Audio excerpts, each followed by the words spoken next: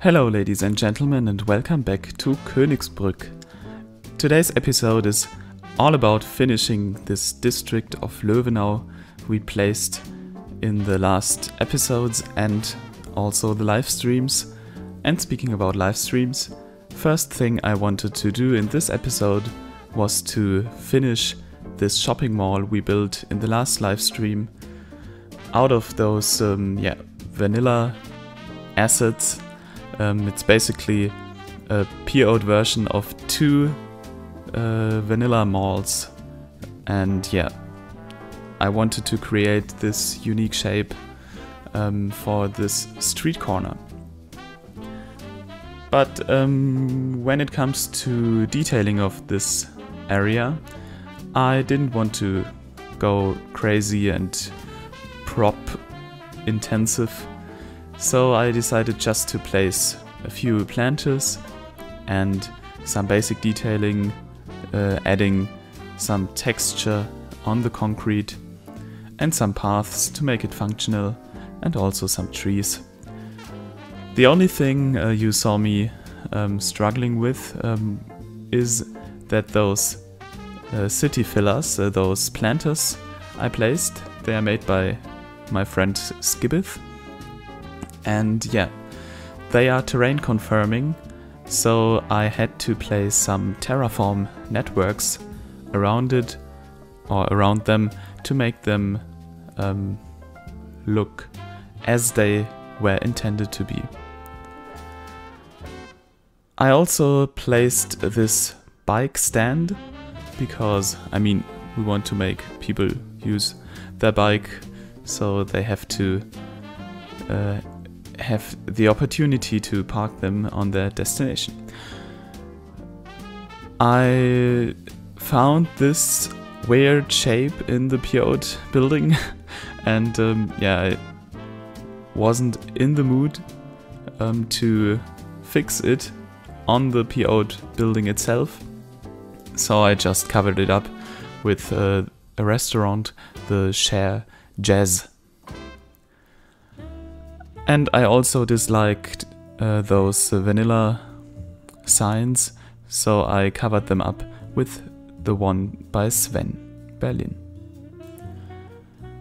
Then we are moving forward to this empty lot in front of the Kunsthochschule Königsbrück, the Art Academy of Königsbrück, which you see on the left part of the screen.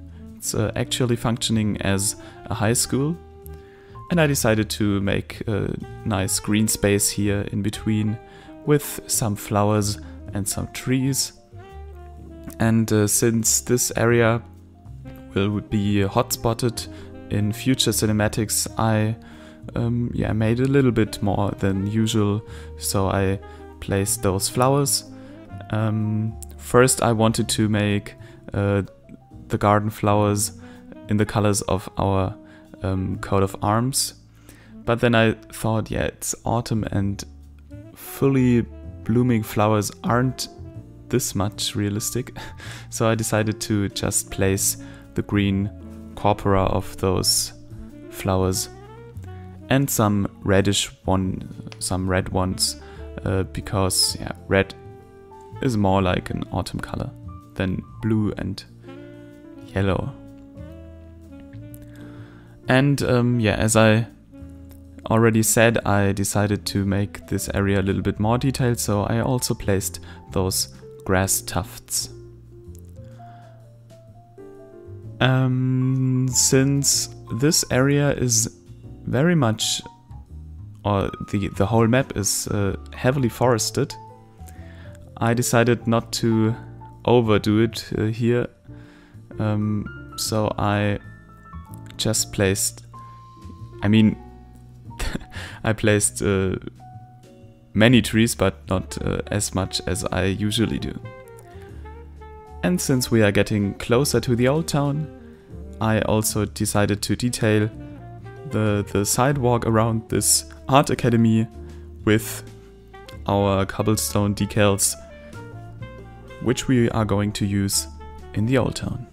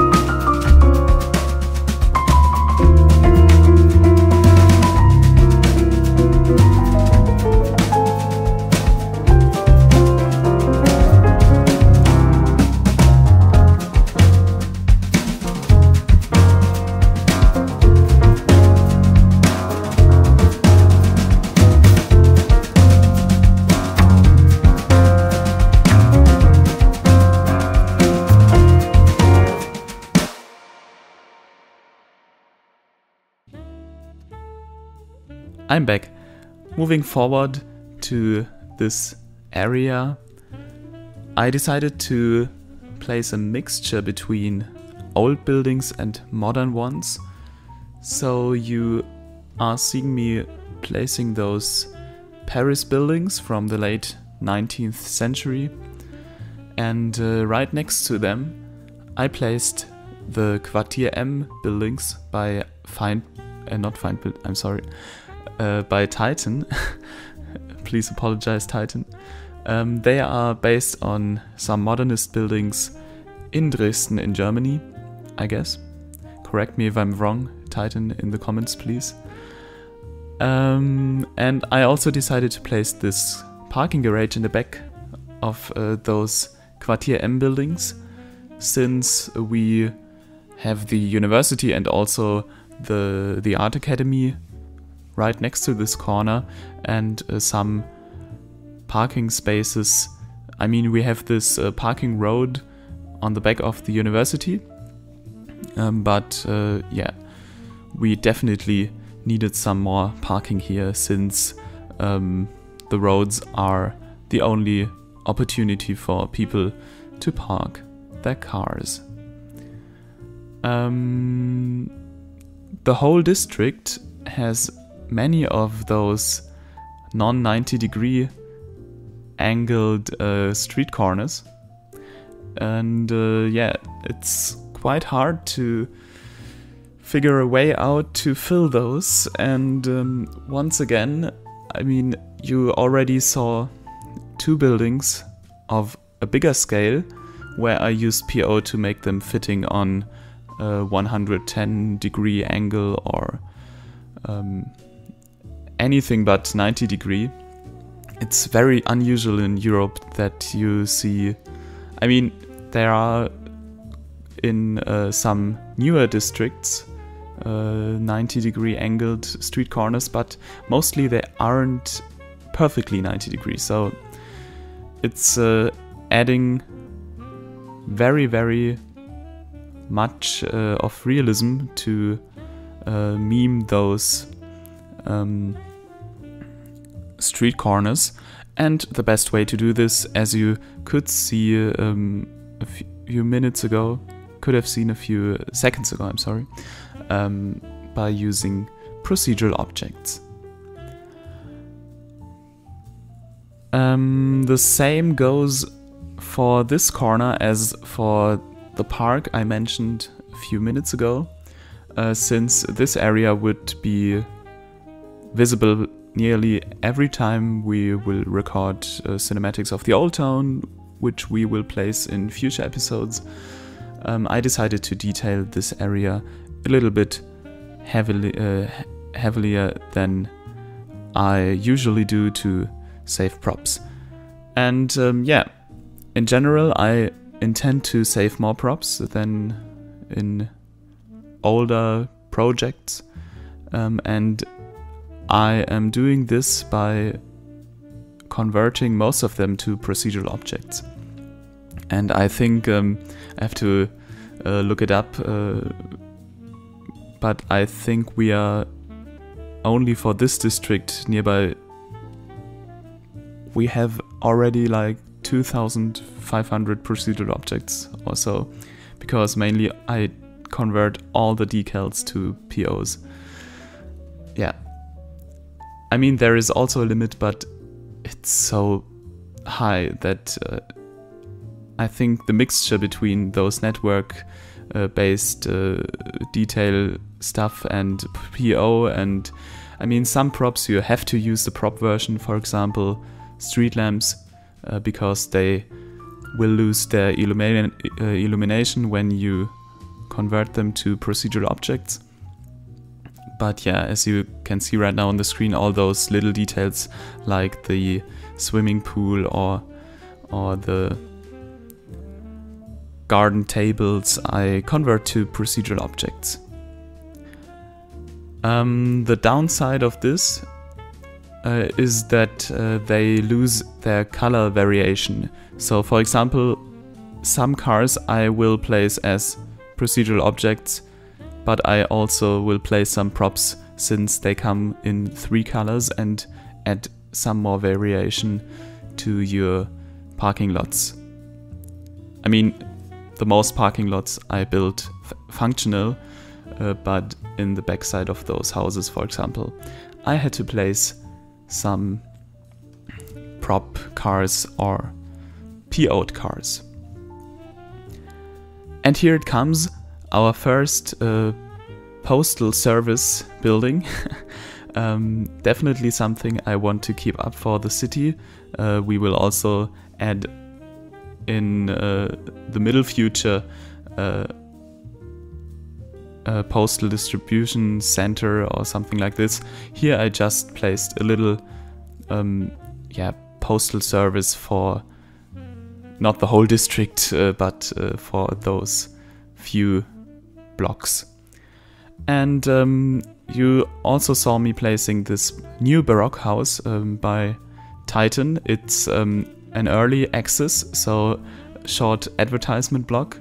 If you want to have access to this house, you have to get access to Titan's early models, and the best way to do this is to become a Patreon of him or to be a friend with him. So yeah, definitely check out his Patreon page if you didn't, because he's doing so much. Without Titan, this district would be empty as hell. He was also creating this huge older building I decided to place here, which you can see right now on the screen. So yeah, definitely share some love with him.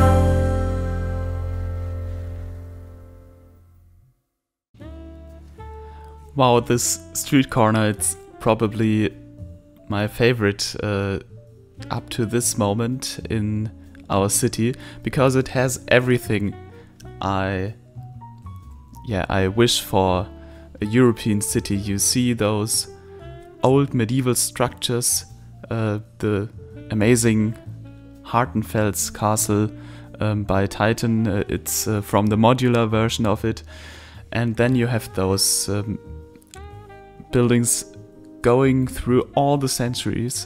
You have some Baroque buildings, or one Baroque building, and you also have 19th century buildings. And also, I mean, I imagined this modern building. It's actually from Green Cities, and by far the buildings from Green Cities and from industries, they are very, very good. I really like them. The buildings, I mean, yeah, the more the buildings grow, or the more they are higher, the more unrealistic they become. So here's the thing with the models themselves. They are quite good for green cities or for modernist buildings. But as you could saw on the last video, I had to place one office building which came with green cities 4 times to make it look realistic in comparison to all the other office buildings around them. But this modern house I placed in this block, it fits so well. It's I mean, I see those buildings everywhere in European old towns where a house gets abandoned or just too old, so it had to be teared down. And then an architect comes and says, you know, we want to place a building here, a residential building, but we don't want to interrupt the look of the old buildings surrounding it. And so they decide to blend in the buildings, the modern buildings, into those areas. And that's why they are so neutral and so basic. And I really like it because it says, hey, this building stands in an area where so much history is placing, and we don't want to cover the history of the district up by placing a very expressive building.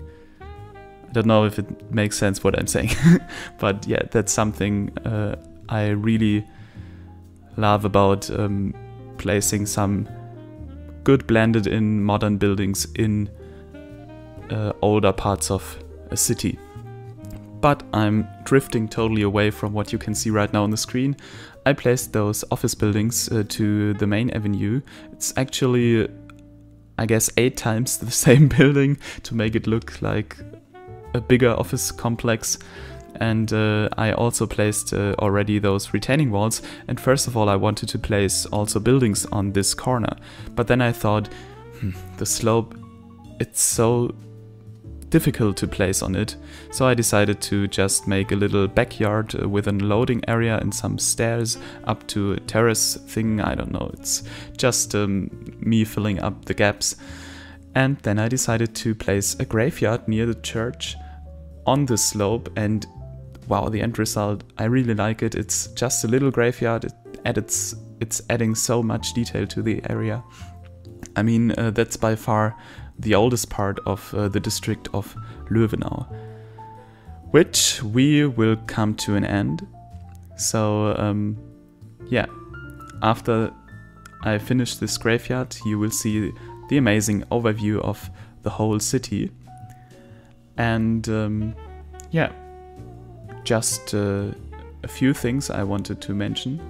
Make sure you follow me on Twitter, and you also join the Discord server.